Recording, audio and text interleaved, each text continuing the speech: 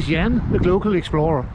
In this very short video, I take a look at Vordingborg Castle in the town of Vordingborg on southern part of the island of Sjælland.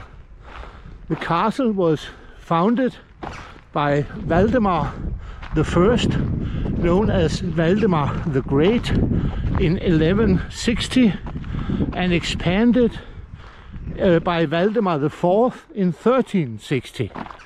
But today only a few ruins are left. In the background you may be able to see, I'm not sure because the zoom in this GoPro is not that great, but you may be able to see a bridge. That is the Faroe Bridge from Zealand to the island of Falster.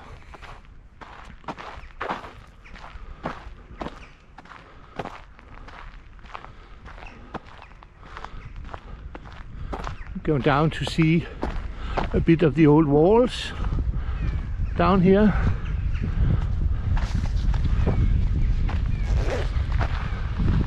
The old castle walls.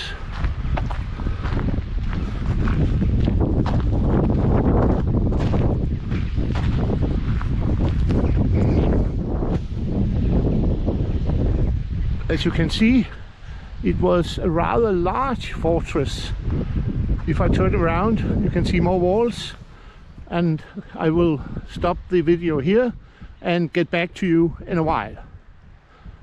There's not much to see until I get to the next part of the castle.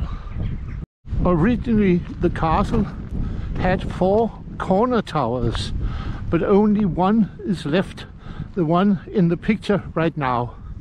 It is known as Gåsetårnet, the Goose Tower, because the weather vane on top of the tower.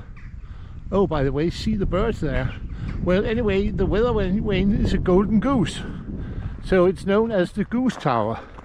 There's a legend about the goose, but I don't remember it by heart, so maybe I could put the legend in the description when I edit this video. A lot of birds around the tower. I don't know why, but there must be a reason for that. Maybe there's some kind of food up there. This is the only conserved castle tower in all of Denmark, and it's 26 meters high, and on top of that the spire is 10 meters. So to the goose on top, it's about 36 meters or 110 feet or so. As you can see, there are some projectors here, meaning that in the evening the tower is lit up.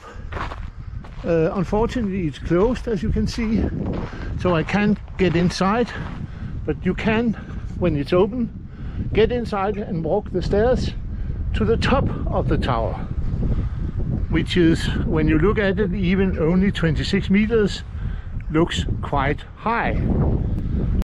As you can see, there is a moat around the castle, or rather the remains of a moat, but not all of it, of course. In the distance you can see that the moat ended in a bay,